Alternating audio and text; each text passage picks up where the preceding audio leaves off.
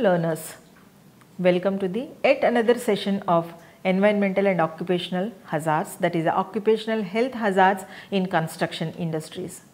We know that construction industry is one of the stable growing industries of the world, and also the labor, construction labor forms 7.5% of the world labor force. In India particularly, it is the largest economic activity after agriculture, and since it is a labor intensive industry that consists of 44% of all urban unorganized workers. This workforce that normally constitute 55% of unskilled laborers and 27% of the skilled laborers, and rest are the technical and supportive staff. The two broad categories of construction workers are the building and the civil engineering. Building that applies to works that involves the structures like houses, offices, shops, factories and schools. Civil engineering that applies to all other built structures in our environments like roads, tunnels, canals and dams, railways and docks. Construction workers in both categories are at a greater risk of developing certain health disorders and sickness than workers in many other industries. So, they are exposed to multiple physical, chemical and also biological agents that make them vulnerable to various health problems like injuries, respiratory problems, dermatitis, musculoskeletal disorders and also gastrointestinal diseases. The work is very hard, that is a lot of physical labor is involved, and frequently under difficult conditions like adverse weather conditions and the nature of work, hours of work and low pay and poor living conditions with lack of basic amenities and separation from the family and lack of job security and lack of access to the occupational health services make the situations very worse. So, due to the ergonomic issues, they are also vulnerable to degenerative disorders. Apart from these, in most of the construction projects, the workers, those who are employed, are unorganized in nature and also frequently not guided by the legislations made for the health and welfare of the workers, and they are not eligible for the free or subsidized care. Learner, first we have to see that what type of hazards normally they will face. First we will look into the physical hazards. So, in these physical hazards we can also verify or whether we have to learn also, that is a noise as a physical hazard, heat, vibration and radiation are the most important physical hazards they will come across. For example, if we will see the noise hazards, in construction plants or the construction sites, the compressors and the concrete breakers, they are frequently create very loud noise. So, high noise levels that can distract the concentration and difficulties in speech communication and also increase the risk of the accidents because they will deviate from the focus. So, the sources of noise like engines of vehicles are air compressors and cranes and also some types of winches and rivet guns and nail guns or paint guns and pneumatic hammers. Normally these are and also associated with these power saws and sanders, routers, planners, explosives and also so many other equipment they will use in this site. So, noise is present on demolition of the projects by the very activity of the demolition. So, regular exposure to high noise levels that can also leads to the tinnitus and also tinnitus and also the hearing loss, even though it may take many years for the symptoms to become apparent. So, handheld power tools which are regularly used in this construction site, and the vibration of these tools normally can cause the hand-arm vibration syndrome, because due to the vibration of drilling machine and also hammering and also for the cutting of the materials like this type of vibration hazard will take place. So, it may affect the fingers, hands and arms and can also cause the permanent damage over time. So, the more a worker is exposed to the vibration, the more likely to be the problems will occur.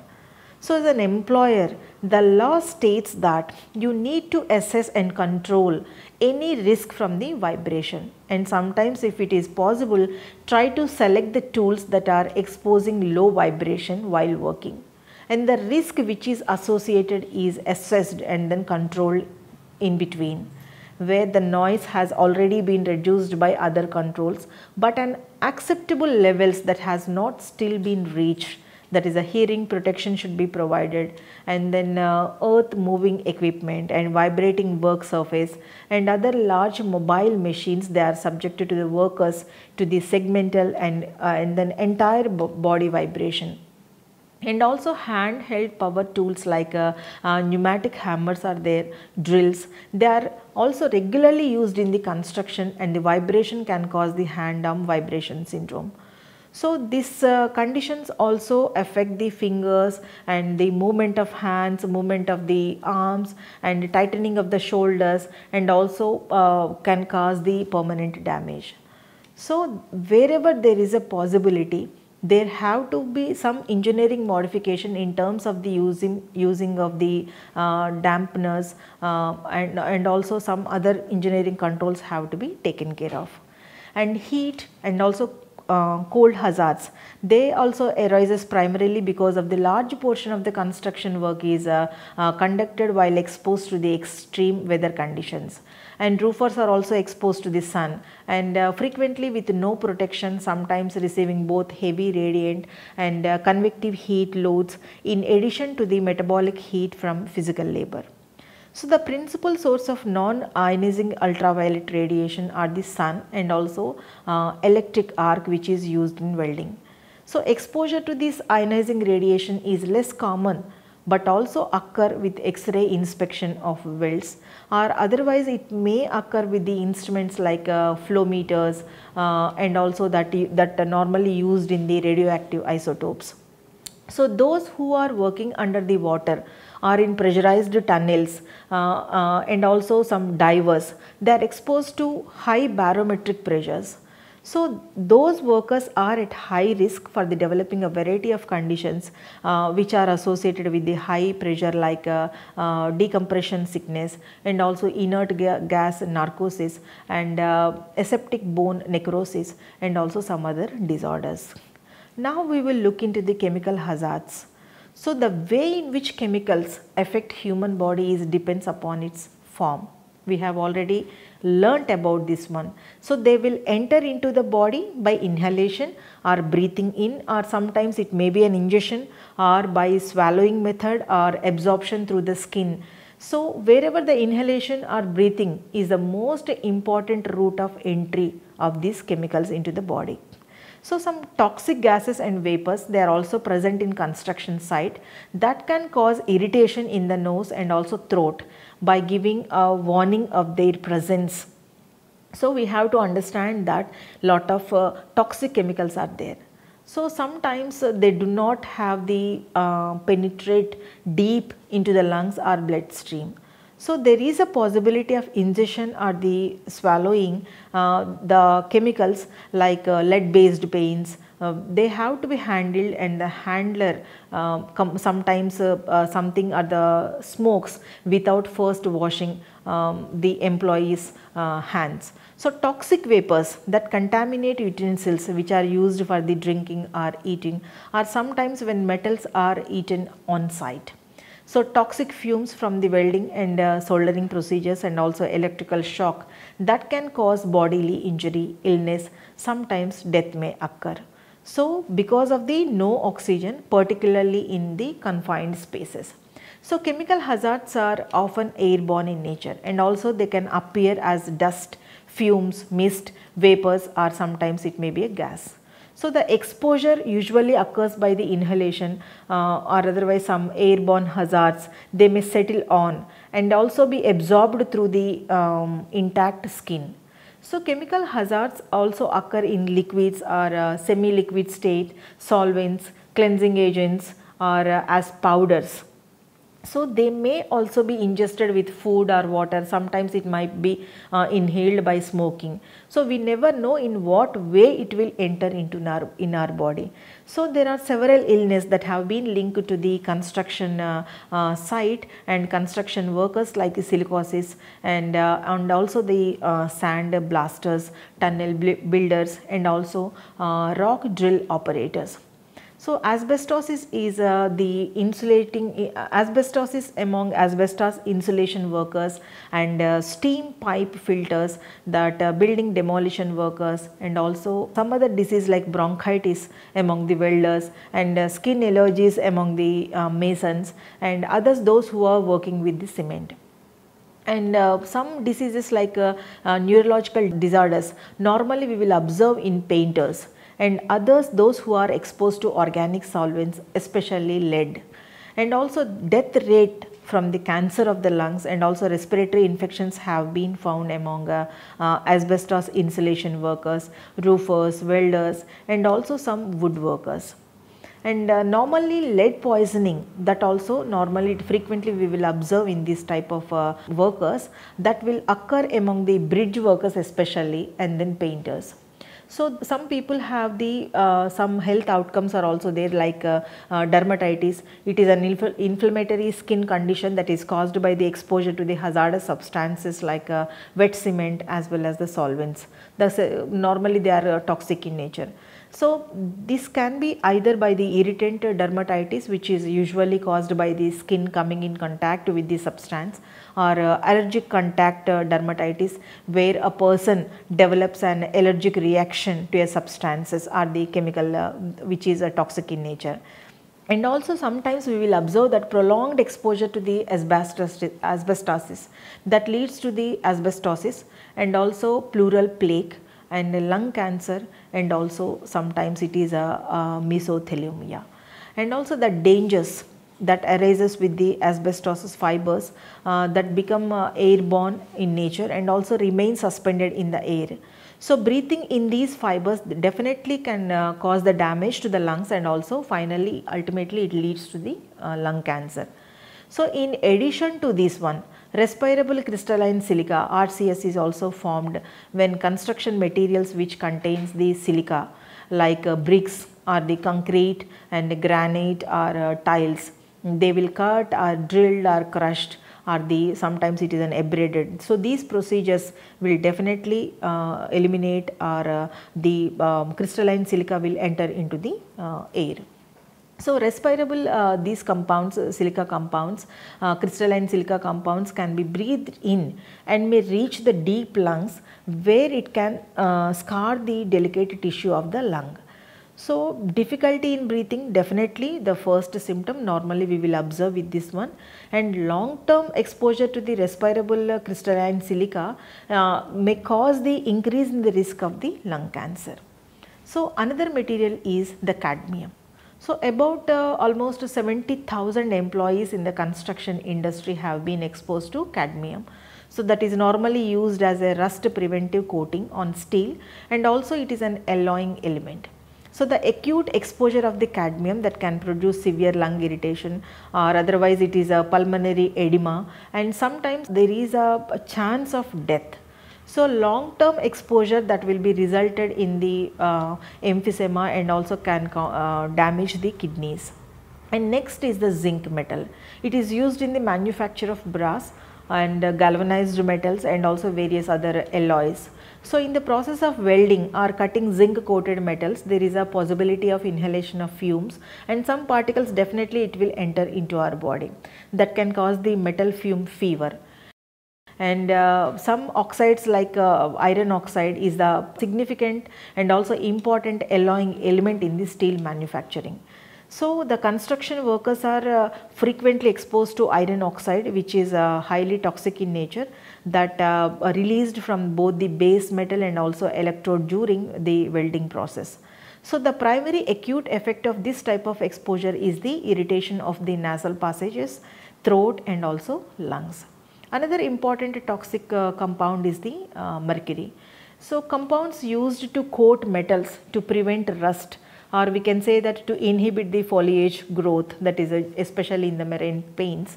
So the mercury vapors which produced under the intense heat of the arc are the gas flame. So the exposure of these mercury fumes that produce stomach pain immediately, diarrhea, kidney damage or respiratory failures, and also long term exposure they will produce the tremors and emotional instability and also hearing damage. And next we will move on to the another important lead oxide, that is lead oxide fumes normally generate in the process of welding and also cutting of the lead bearing alloys or metals. Those surfaces have been painted with a lead based paint. So definitely lead is adversely affects the human brain and also CNS, that is the central nervous system, circulatory system, reproductive system, kidneys and also muscles. So the inhalation or otherwise ingestion that can cause the lead poisoning. And some fluorides are also there. There are various types of fluxes used in the welding which are coated with the fluoride compounds. So construction workers frequently exposed to these fluxes that may irritate the eyes, nose and also throat.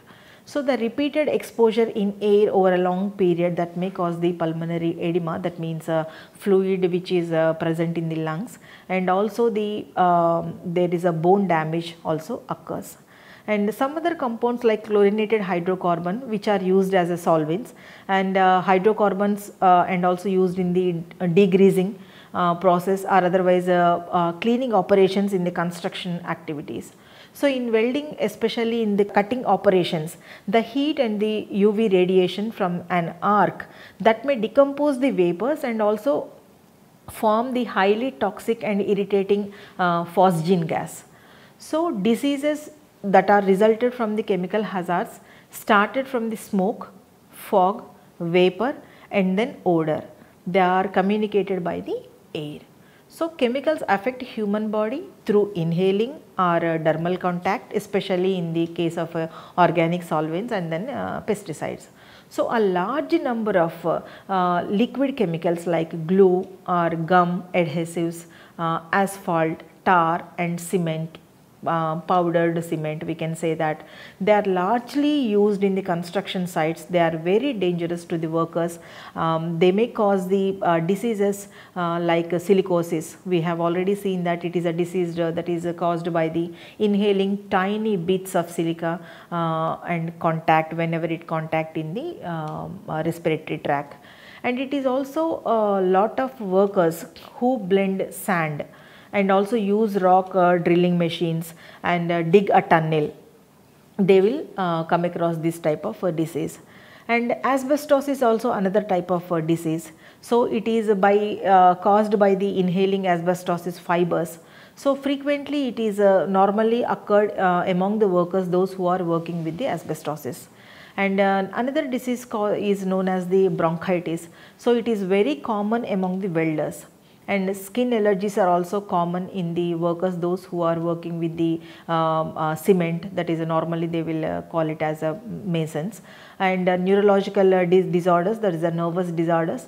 It is also normally appear in the workers and painters, those who are working with the organic solvents as well as the lead based paints. And most important disease is the lung cancer. So mostly it is observed among the workers, those who are working with the asbestosis, and particularly for the roofing and the workers with the wooden work and the welders, and lead poisoning is also common in the bridge repair workers as well as the painters. Learners, so first we have to check that what are the preventive or the mitigation measures of the chemical hazards. There is a lot of research studies have been conducted, and then they are suggesting that both psychological and social factors are important in determining the way people perceive and also respond to the risks. So the perceptions and understandings of this type of risks which are important and also influence on the conceptualization of the risk control strategies. And especially the risk management, it is a three-staged process. In the first stage, hazard identification, and in the second stage, that is a hazard assessment, And in the third stage, that is appropriate controls for the risk are selected according to the risk control hierarchy.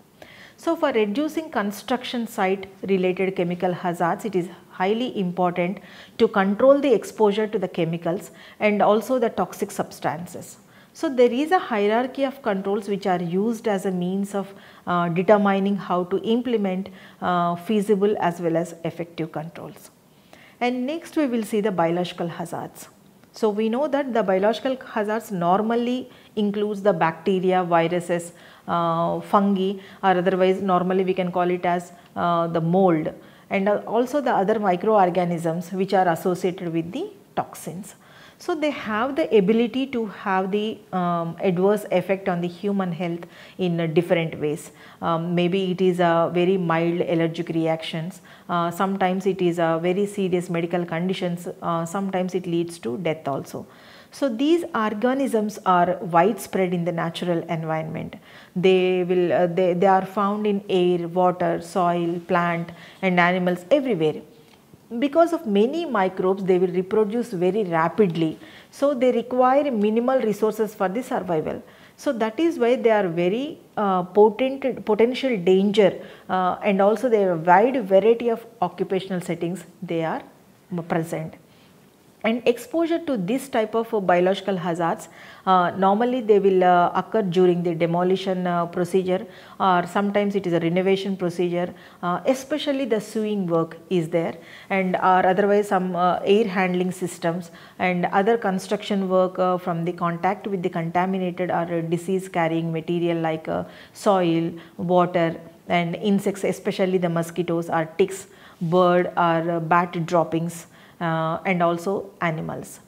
So, in the construction industry, biological health hazards are most commonly found in working in the healthcare facilities, like an accumulation of animal waste, and also in the presence of rodents, insects and birds, and also sometimes it is a demolition of remodeling of old construction sites, buildings, because there is a very likely the presence of mold during the clearance operations and the removal of the plants, trees and other foliage landscaping. Fungi is also there, and it is also found everywhere, both indoors and outdoors and throughout the year. And the terms of the fungi and mold are normally they will used interchangeably. That means we can also sometimes use the fungi and sometimes we will use mold, and mold is actually a type of fungi. So, there are many thousands of species of molds are there present in the all over the world, and also found in indoors, that is comes from the outdoor sources only. So, they will grow and become a problem only when there is a water damage or water leakage and high humidity or dampness is there. So, molds are normally organized into three groups according to the human responses. So, they are allergic in nature, there is a pathogenic and toxinogenic and allergenic molds. So, allergenic, pathogenic and toxinogenic. If we will consider the allergenic molds, they are usually produce life threatening health effects and are most likely to affect those who are already allergic for the allergic in nature, and sometimes if suppose those who are having this asthma disease, they will also get affected very easily. The human system responses to the allergenic molds, they have a tendency to be very relatively mild depending upon the individual sensitivities, especially for the producing the scratchy throats or eye and nose irritations and rashes. If we will see the pathogenic molds, they will usually produce some type of infection. So, they can cause serious health effects also in persons those who are having the suppressed immune systems. So, healthy people can usually resist infection by these type of molds, and whatever it is the dose. So, every time they will expose to this compounds or this fungi or the molds regardless of the dose. In some cases, high exposure can cause the hypersensitivity pneumonitis. It is an acute response to the exposure to an organism. So, under toxinogenic molds, they are some mycotoxins are there. They can cause serious health effects in almost everyone. So these agents have toxic effects from the short term irritation to the immunosuppression, and sometimes it may cause the cancer also. So therefore, when toxinogenic molds are found, further evaluation is highly recommended. So molds affect on the body also, and also they will produce and release millions of spores, the small enough to be the airborne. So they can also produce toxic agents, we can say that, and also like mycotoxins. Spores and mycotoxins have the negative effect on the human health. So the most common route of the entry into the body is through the inhalation. So mold has a characteristic smell, and also if we can smell mold, we can also inhale the mold by smelling itself. And learner, we have to check the other hazards like psychological hazards, those who are working with this one. Especially there is a wide range of work which are characteristic are the work stresses potentially causing stress among the construction workers. So psychosocial issues have been linked to these specific detrimental outcomes that are related to the performance, productivity, and health, or otherwise psychosocial life. Typical example I would like to give that by hiring credible subcontractors at short notice and discontinuing the employment of existing staff due to the shortage of work adds to the frustration. So another important hazard is the ergonomic hazard. Strains and sprains are the most common injuries among the construction workers, and chronically disabling musculoskeletal disorders that can occur because of the traumatic injury and repetitive forceful movements and awkward postures are the overexertion. And sometimes falls will happen due to the unstable footing or unguarded holes, and slips of scaffoldings and ladders are very common in construction industry. And also the regularly lifting heavy loads and carrying or handling materials and items, as well as the repetitive work like plastering, and also they will definitely add on to the musculoskeletal disorders. So these many disorders as well as hazardous, they are the construction workers are every day they are facing. So what are the efforts, especially in Indian government, they made for these construction workers?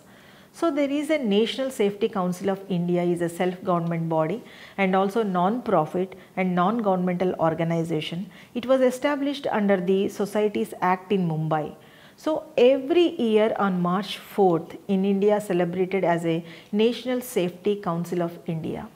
So the National Safety Day or week, it is a movement that is carried out on an annual basis in order to intercept and minimize the risk as well as the dropping of life of workers during the industrial accidents like financial loss by availing safety, health, and environmental related issue. So the safety day is being celebrated with the great immense interest and also focus to make awareness for the workers about the get down the industrial accidents by conducting widespread safety awareness programs. So during this day or week, various activities will be conducted to the public as per the safety requirement. In the construction industries, for example, in the big construction organizations are taking modern techniques like setting up a safety organization, safety policy, safety checklist like that in order to build up their construction fields as an accident free hours. So I would like to conclude over here, learner. The construction workers are exposed to multiple risks at working and living places. They are exposed to physical, chemical, biological, ergonomic hazards and environmental, and sometimes it is a psychosocial risk. In most places the workers were residing in makeshift camps inside the project sites that expose them to health risks even after the working hours.